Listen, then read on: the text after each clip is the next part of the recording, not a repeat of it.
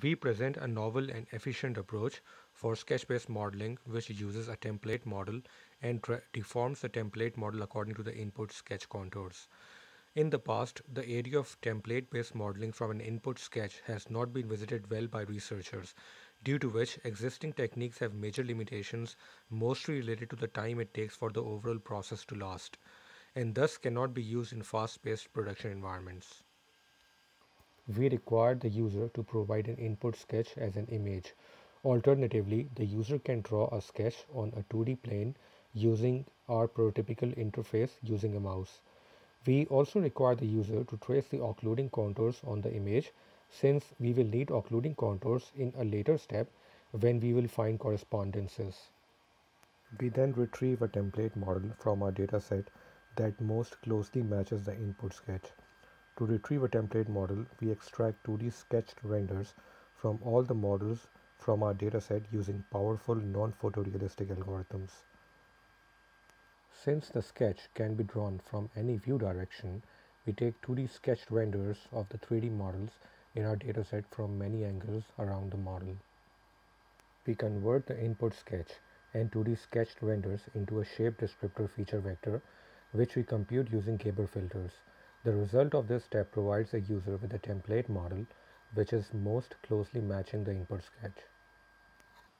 After the template model is retrieved, we compute occluding contours of the template model using n.v equation.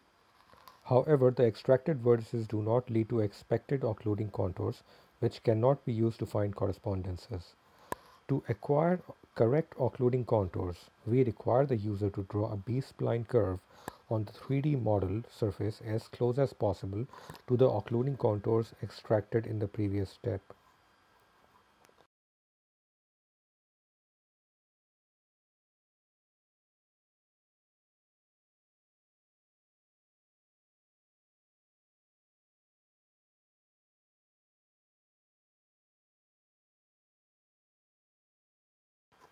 We then require the user to select very few anchor points on the B-spline curves and their corresponding points on the input sketch occluding contours.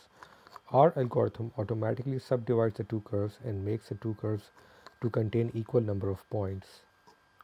Based on this information, our system then automatically computes template vertices which are nearest to the points on the B-spline curve points using KD tree algorithm. These vertices form the correct occluding contours of the template model. This treatment also naturally finds accurate correspondences between the occluding contour vertices and the occluding contour points on the input 2D sketch. This treatment makes our system much faster than Crevoy's method, where they have used hidden Markov model to find correspondences that incurs a delay of 2 to 10 seconds. Our algorithm finds correspondences in less than a second. Our next goal is to deform the template model so that its occluding contours fit those of the input sketch. We have used a combination of skeleton-based deformation and mesh deformation to achieve this goal. Skeleton-based deformation overcomes the large displacements between corresponding occluding contours.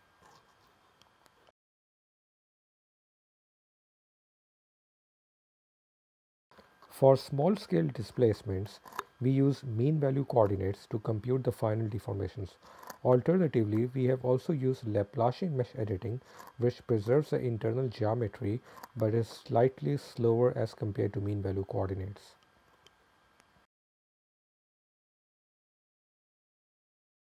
Finally, we show some results of our proposed approach.